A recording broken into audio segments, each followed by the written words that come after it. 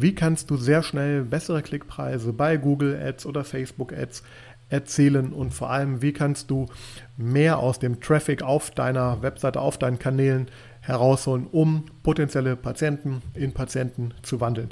Das Schlüsselwort heißt hier unter anderem Landingpages und in dieser Podcast-Folge werde ich dir erklären, was Landingpages genau sind, wann und wieso du sie einsetzt und wie du sie am besten aufbaust. Also bleib dran, wenn dich das interessiert. Herzlich willkommen zu Praxismarketing.DIGITAL, dem Podcast rund um zukunftsweisendes Online-Marketing für die moderne Arztpraxis. Ich bin Sascha Meinert, lass uns direkt beginnen und auch das Marketing deiner Praxis effizient auf ein neues Level bringen.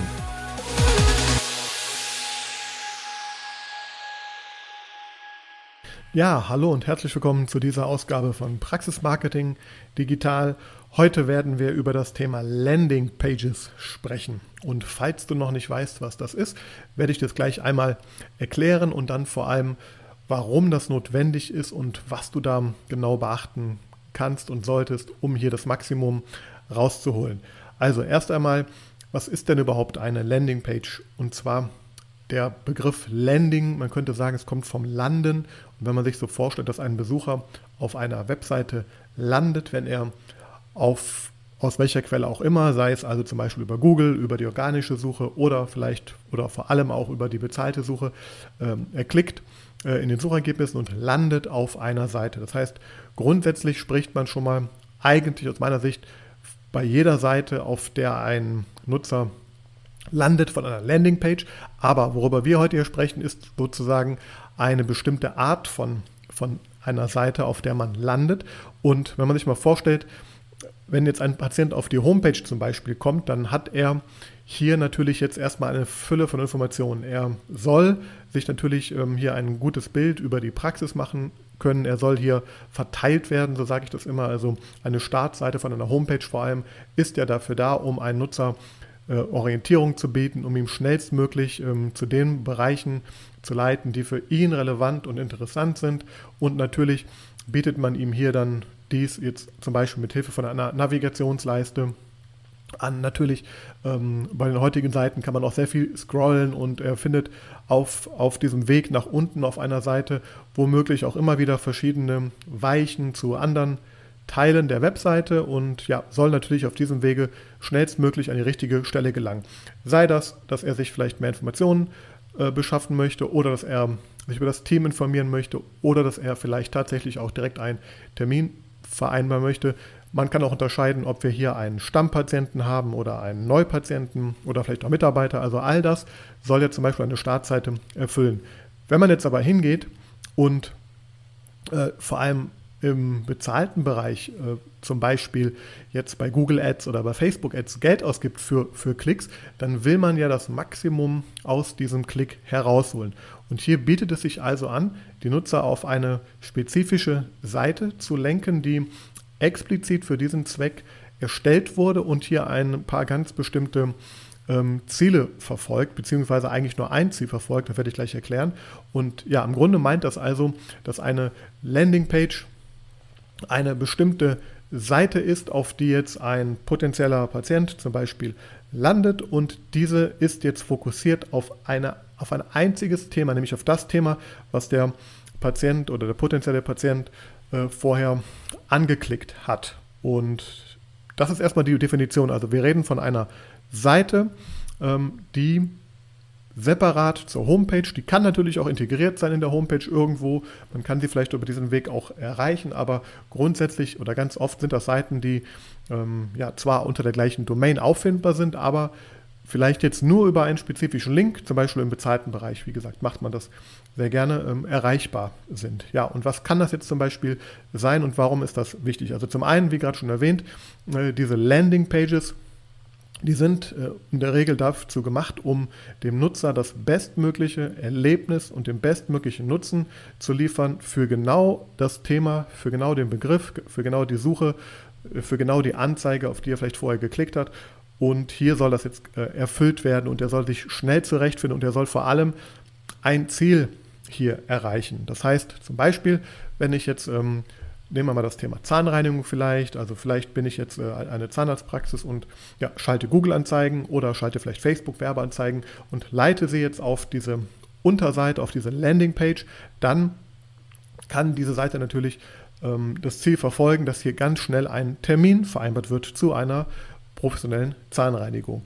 Und allein aus diesem Grund sollte man jetzt verschiedene Dinge beachten bei so einer Landingpage.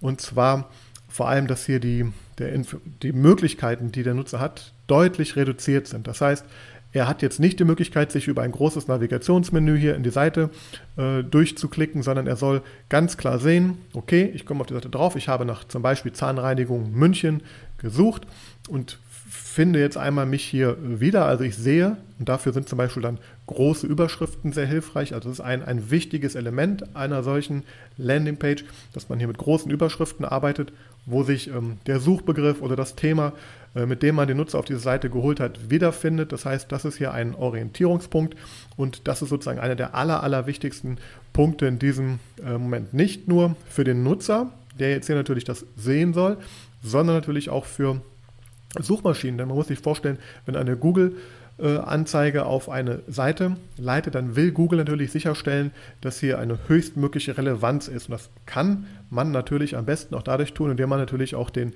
Text, für den man geworben hat, hier wiederholt oder einfach dem Nutzer und natürlich auch Google klar macht, dass es sich genau darum handelt. Also natürlich sollte dann in so einer Überschrift zum Beispiel stehen, hier können Sie Ihre professionelle Zahnreinigung in München buchen, online buchen oder dieses Jahr oder warum eine Zahnreinigung überhaupt wichtig ist und warum man sie buchen sollte. Das kann alles natürlich in einer großen Überschrift dargestellt werden.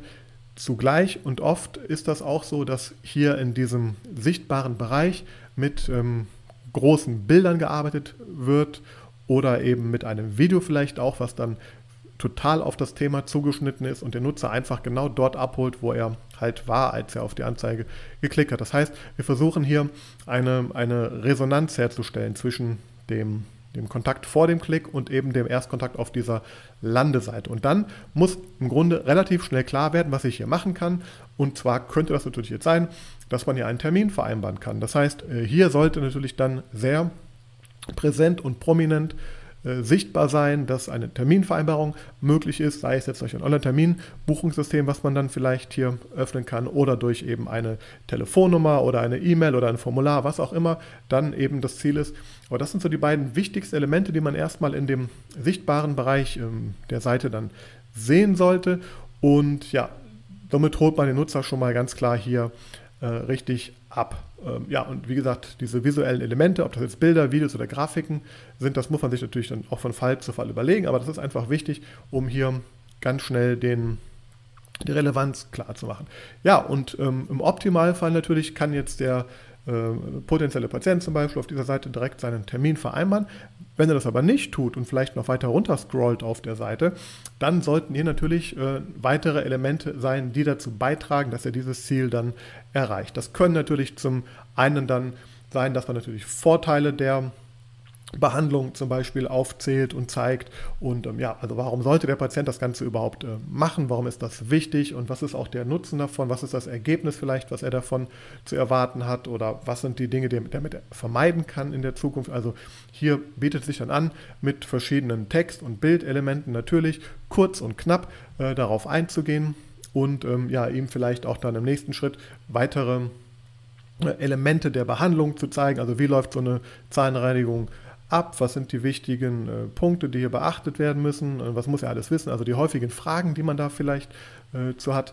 Gleichzeitig natürlich ist es auch hier sehr wichtig, dann auch natürlich sogenannte Trust-Symbole darzustellen oder auch vielleicht, das können also Symbole, die natürlich jetzt zeigen, dass hier eine Praxis zertifiziert ist für das Thema, beziehungsweise dass vielleicht die Mitarbeiter auch das schon jahrelang machen, also einfach hier versuchen mit vertrauenswürdigen Elementen dann dazu beizutragen, dass der Nutzer das Gefühl hat, dass er auch in richtigen Händen halt hier ist. Und das kann man natürlich auch noch durch weitere Trust-Symbole tun, wie zum Beispiel Rezensionen, also Patientenstimmen, die schaffen natürlich Vertrauen, und wenn hier vielleicht auch in Form von Video oder Bild natürlich auch Patienten zu sehen sind, mit denen man sich identifizieren kann. Also hier kommt auch das Thema, dieses Thema mit dieser Persona oder Avatar, was ich auch schon in der einen oder anderen Folge erwähnt habe. Also hier geht es jetzt darum, dass der Patient das Gefühl hat, okay, da sind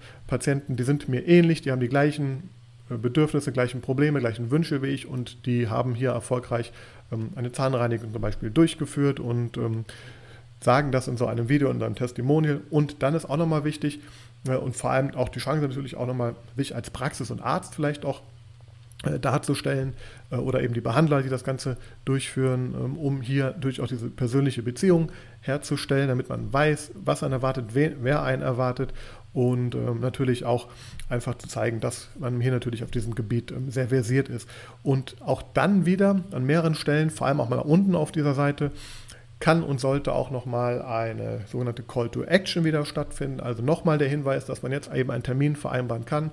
Und somit hat man das sind jetzt ganz simpel mal erklärt, so diese wichtigsten Elemente, aber somit hat man von oben nach unten dann ein geschlossenes und sinnvolles System geschaffen, was dem Patienten jetzt Sicherheit vermittelt. Er wird oben eben sozusagen auf dieser Seite abgeholt, er fühlt sich verstanden, er weiß, was genau zu tun ist, und er kann dann am Ende oder auch oben oder an mehreren Stellen der Seite eben diese eine Handlung ausführen, die jetzt von der Praxis gewünscht ist oder die Marketingkampagne eben zum Ziel hat. Und das ist jetzt in diesem Fall der Termin. Das kann in einem anderen Fall sein, dass man sich vielleicht etwas herunterlädt, zum Beispiel ein PDF, eine Broschüre, oder sich einträgt für einen Video-Newsletter zum Beispiel. Das sind alles die verschiedenen Themen, die man hier vielleicht einmal in Betracht ziehen könnte.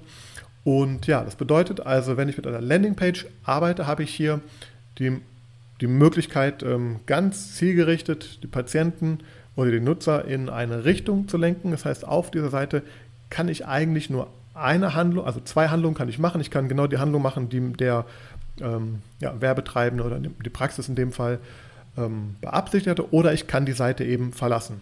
Ja, und warum macht man das Ganze? Also ich habe schon erwähnt, natürlich einmal, um diese Relevanz und Resonanz auch herzustellen, dass der Nutzer sich richtig abgeholt fühlt.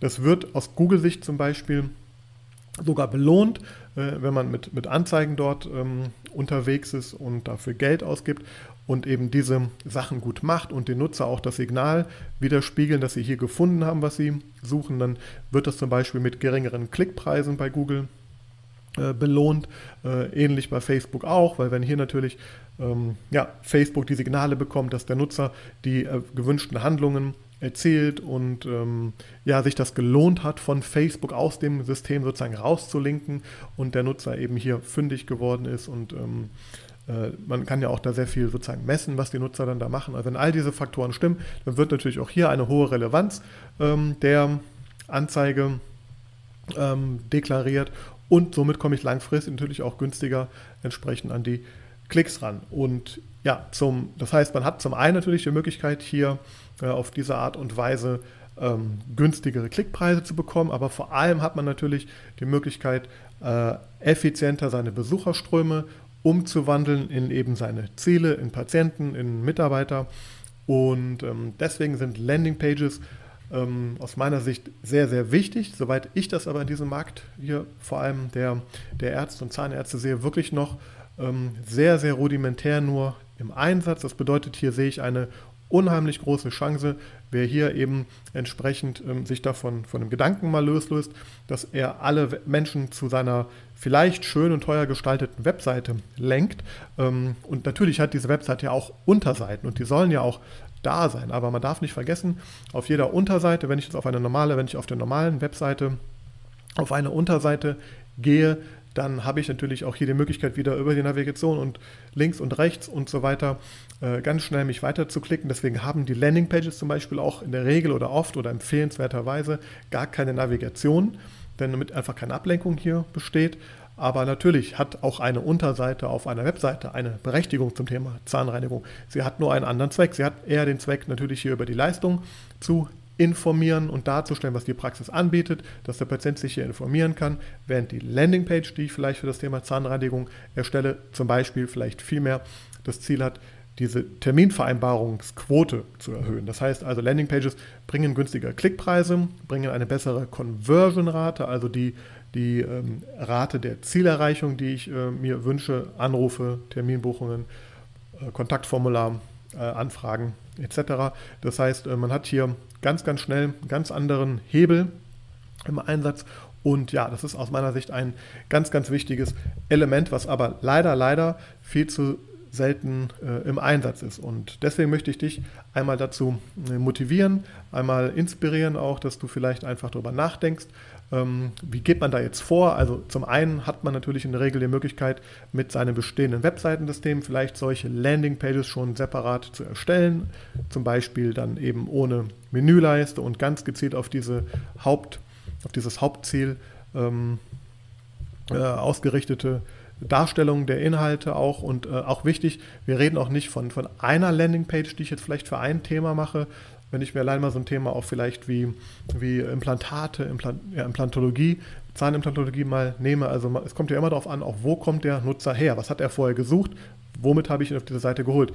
Wenn ich ihn jetzt zum Beispiel mit dem Thema, was kosten Implantate oder Implantatkosten oder Preisvergleich, zweite Meinung etc., Implantate irgendwie anlocke, in Anführungsstrichen, dann habe ich natürlich auf einer Landingpage einen anderen Inhalt, ein anderes Ziel als jemand, der sich jetzt generell nach den Möglichkeiten der implantologischen Behandlungen oder nach der Behandlungsmethode feste Zähne an einem Tag zum Beispiel informiert. Das heißt, wir reden auch nicht davon, dass wir eine Landingpage benutzen. Nein, im Optimalfall benutzt man viele Landingpages. Wenn man da mal ein Gerüst hat, dann braucht man jetzt natürlich in dem Sinne eher die Inhalte nur austauschen, die Überschriften, die Bilder, die Texte ein bisschen anpassen auch, damit man einfach relevanter wird. Aber grundsätzlich braucht man natürlich erstmal so ein Grundgerüst und ja, das kann man wie gesagt mit einem bestehenden Webseitensystem machen. Es gibt auch viele externe Tools, auch viele amerikanische Tools, mit denen man das Ganze machen kann, so Landingpage-Bilder. So, da muss man immer gucken, ob das passt. Also ich empfehle natürlich im besten Fall, dass man in der eigenen Webseitenwelt, die man schon hat, solche Möglichkeiten schafft oder vielleicht extra mal programmieren lässt, damit ich das auch möglichst aus einem System heraus gut pflegen und erweitern kann. Und ja, und im Endeffekt heißt das, wenn ich jetzt hier ordentlich aufgestellt bin, habe ich hinterher für bestenfalls alle Hauptthemen eine separate Landingpage, aber vielleicht sogar für jedes Thema mehrere Landingpages, um auch zu testen, ob es denn zum Beispiel besser funktioniert mit Bildern, mit Video oder mit Überschriften. Und auch Überschriftentests kann man natürlich hier machen auf solchen Landingpages. Und ja, und wenn man das einfach beherzigt, und ich glaube, das ist einfach eine Empfehlung hier auch, vor allem wenn du aktiv bist im Bereich bezahlte Werbung, dann solltest du definitiv auf solche Seiten setzen. Aber auch für die Suchmaschinenoptimierung sind die natürlich gut, wenn sie entsprechend dann optimiert wurden und sehr spezifisch auf dieses Thema dann ausgerichtet sind, haben sie natürlich auch eine höhere Wahrscheinlichkeit gefunden zu werden. Und ja, wichtig ist natürlich auch hier die Messungen und die Messbarkeit auch zu gewährleisten, denn nur so kann ich hinterher auch beurteilen, ob tatsächlich diese Landingpage auch eine Berechtigung halt hat. Und man darf auch nicht vergessen, es gibt da jetzt nicht das Erfolgsgeheimnis Nummer 1, was man einfach umsetzen kann. Nein, auch das muss man verstehen. Eine Landingpage, die entwickelt sich weiter. Man stellt die erste Version mal hin, man beobachtet dann, was passiert und dann werden natürlich die ganzen einzelnen Elemente nach und nach mal variiert, ausgetauscht und getestet, was ja einfach gut funktioniert. Alles in allem aber ist das eine ganz, ganz wichtige Strategie, die du, wenn noch nicht im Einsatz, auf jeden Fall einmal testen solltest oder dich damit beschäftigen solltest, damit du so ein Beispiel hast, wie so eine Landingpage aussieht. Ich verlinke dir auch nochmal in den Shownotes eine Landingpage, die ich zum Beispiel nutze, um Interessenten für meine Themen zu generieren. Und zwar habe ich da ja eine Fallstudie gemacht mit einem meiner Kunden, nämlich der Zahnarztpraxis 360 Grad Zahn aus Düsseldorf. Da haben wir eine Erfolgsstory erstellt vor knapp einem Jahr. Die biete ich zum Download an. Falls du sie noch nicht hast, kann ich dir auch empfehlen, sie einmal runterzuladen, denn da erzähle ich auch sehr viel, was wir da in 10 Jahren gemeinsame Arbeit gemacht haben. Aber dann kannst du dir mal anschauen, wie so eine Landingpage aussieht, denn die ist im Grunde grob nach diesem Schema auch jetzt ausgerichtet, was ich dir gerade genannt habe. Und die verlinke ich hier. Das ist die 360 Grad Zahn Erfolgsstory, die da drauf präsentiert wird. Aber stell dir das Ganze mal vor für jetzt einen Themenbereich bei dir in der Praxis. Und ja, da sind im Grunde auch der Fantasie keine Grenzen gesetzt. Für jedes Thema, was du denkst, wo du nicht effizient im Online-Marketing unterwegs bist, wo du Effizienzsteigerung möchtest, lohnt es sich einfach hier, diese Seiten einzurichten. Ja, ich hoffe, das hat dir ein bisschen Klärung gegeben, was eigentlich Landingpages sind, warum du sie nutzt und was du damit machen kannst. Und ich freue mich über eine Bewertung. Dazu gehst du bitte auf iTunes am besten, da kann man eine Bewertung hinterlassen, oder dort kannst du natürlich auch den Podcast abonnieren. Auch auf Spotify und Google Podcast ist das möglich. Und ja, wenn du Fragen hast zu dem Thema oder wenn du selber vielleicht auch Interesse an Landingpages einmal hast, dann schreib mir gerne eine Nachricht und ich werde da mit dir dann in Kontakt treten. Vielen Dank fürs Zuschauen oder fürs Zuhören, besser gesagt. Bis zum nächsten Mal. Vielen Dank.